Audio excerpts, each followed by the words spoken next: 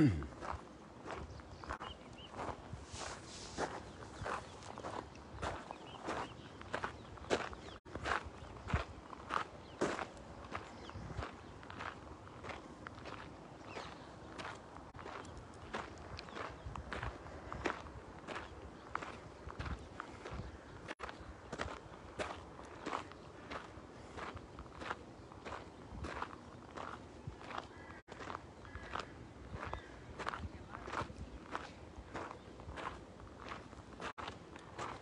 morning. ¿Dónde es usted? De Chihuahua. Chihuahua, México. Welcome. Sí. Ay, no, sí, lo vimos, qué cosa tan más bellísima. Bello, bello, bello. ¿Y la ventana? La ventana, el arca. Ay, mira. ¿Cómo? Andrea, Lili, ¿cómo se refleja en la ventana el sol? Some people are amazed at the beauty of the sunrise and the reflection there on the window of Ducanaltum.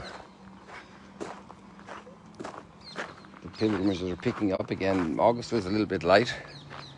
I mean, we still have pilgrims all the time, but now the groups are coming back more and more. Today we have a new switch in the readings for the gospel reading. So, how many weekdays are in a year? Well, 365 days, 52 weeks, so 52 Sundays chopped off there. So, a little over 300. And so those 300 weekdays are used to read the gospel passages. And since we read the passages of the Passion in Holy Week and so forth, then those are not read in the ordinary time. So we just got finished reading Matthew right up to the Passion, and we had started the year with Mark, and now we read Luke. So we're back at the beginning of the public life in Nazareth, just so you can understand this big jump today. And it's the 22nd week of ordinary time, so it's 2/3 of the way through.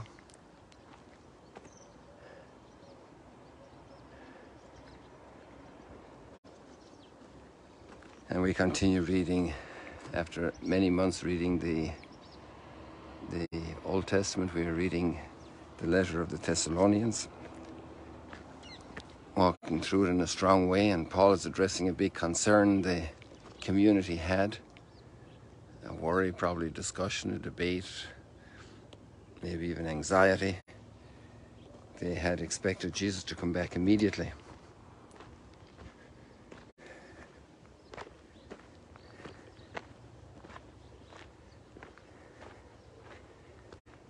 And some people were dying, so what happens then?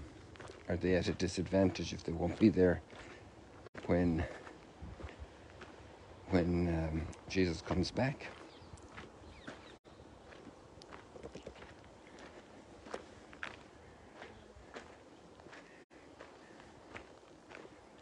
And so then this is occasion for understanding and opening up to the implications of the resurrection in our lives.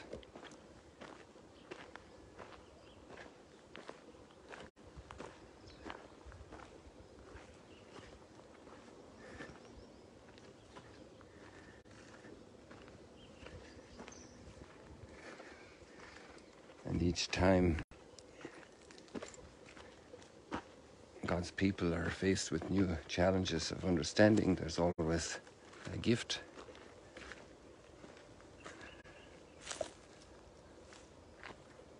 To deal in discerning and prayer, in talking with one another.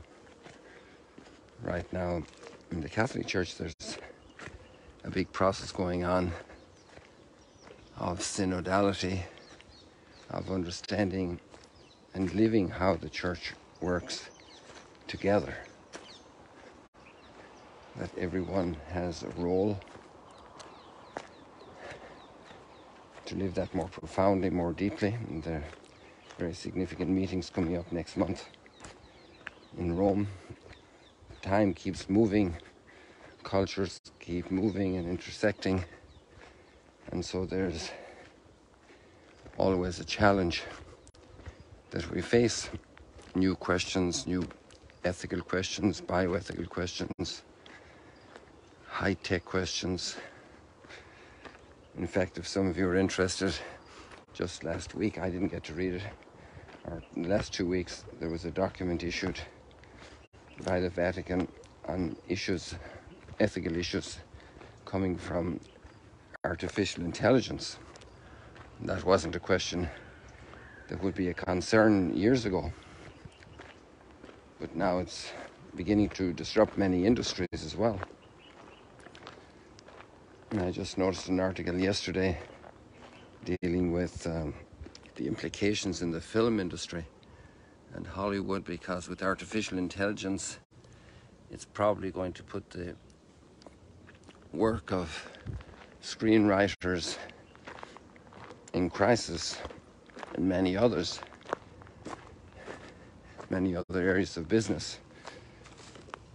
Just like when the tractors came, there was less need for manual labor,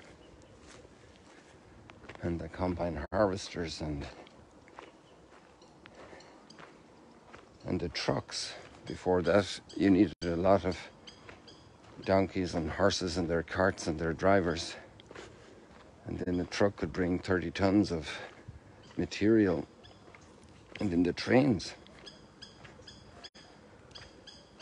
So little by little, as we go along in life, for spiritual reasons, for cultural reasons, for technological developments, all kinds of things, new questions are raised.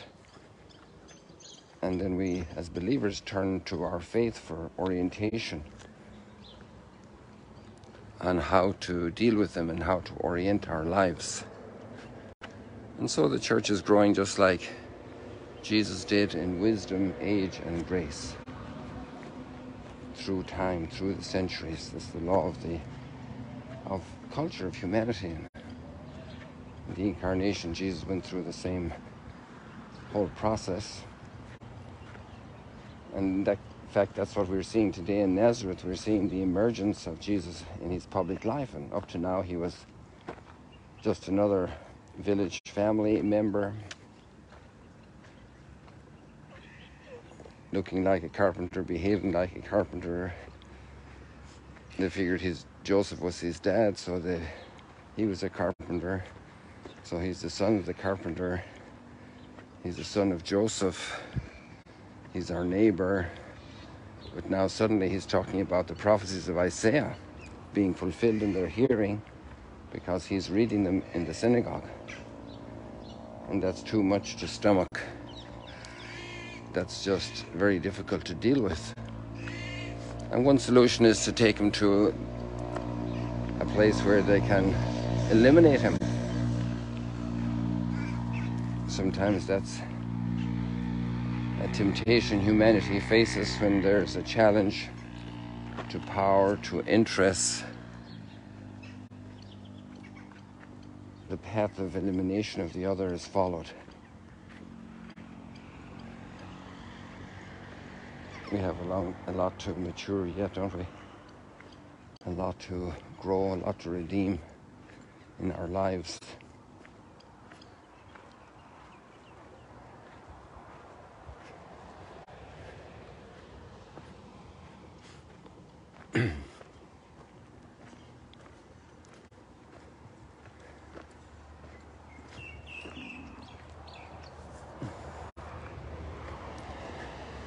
Yesterday, I saw a little video of an area in our neighbourhood at home in Ireland, which was posted by the bishop of our home diocese, Bishop Fenton, and I saw the lush green fields, and I just made a comment that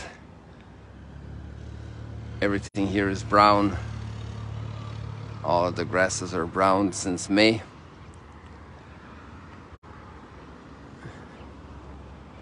So I just want to see that again, and the cows are up there grazing.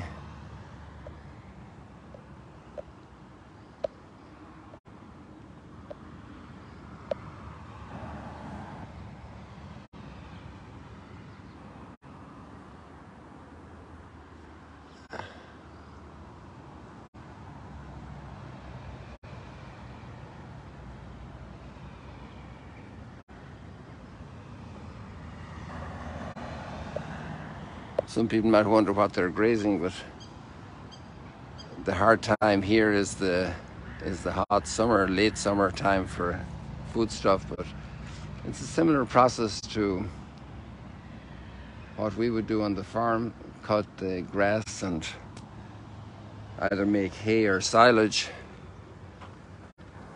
Just that nature does it here, so it's turned into dry grass by the sun, and all the nutrients are still there, so the cattle can graze away to their heart's content.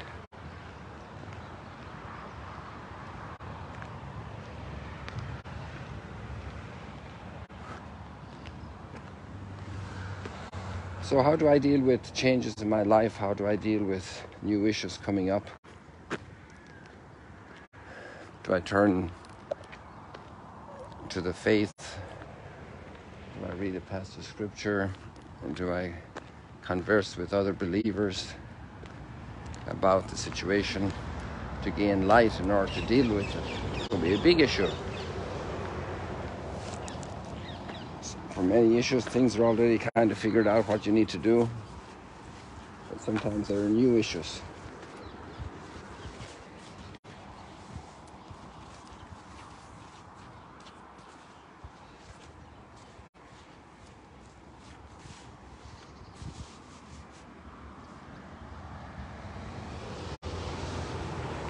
So that's a nice little action item.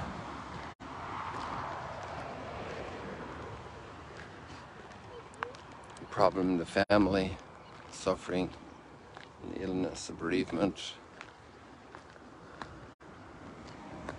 Sometimes we're overtaken by events happening and find it hard to deal with them.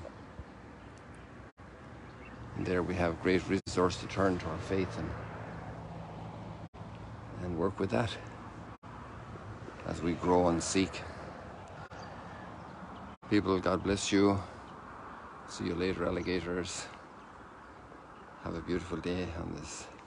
I'm not sure how your mornings are in your situation, but here we can't complain. The more we get into September, the more enjoyable the weather gets here, typically. God bless you.